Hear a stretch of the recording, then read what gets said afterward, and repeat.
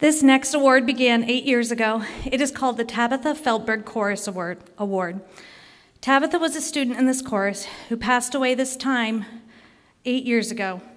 It was a week before our festival trip to New York, and so I've named this award in her honor and modeled the type of award to emulate the wonderful qualities that Tabitha brought to this chorus.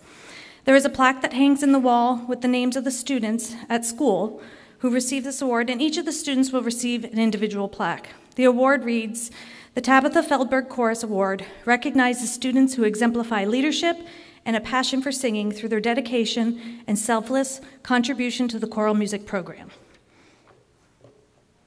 I'd like to present this to Theo Baum.